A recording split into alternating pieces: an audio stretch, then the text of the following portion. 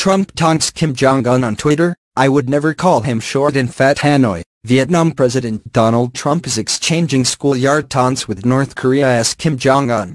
In a response to North Korea calling Trump's speech in South Korea reckless remarks by an old lunatic, Trump tweeted from Hanoi on Sunday morning, "Why would Kim Jong Un insult me by calling me old, when I would never call him short and fat?"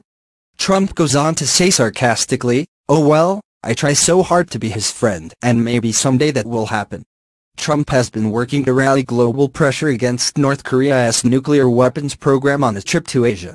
That includes a stern speech delivered in South Korea's National Assembly on Tuesday, in which he said, "Do not underestimate us. And do not try us. The weapons you're reacquiring are not making you safer, they are putting your regime in grave danger. Every step you take down this dark path increases the peril you face."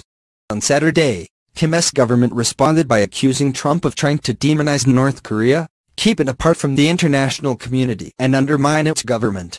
"Reckless remarks by an old lunatic like Trump will never scare us or stop our advance," the North's foreign ministry said in a statement. "On the contrary, all this makes us more sure that our choice to promote economic construction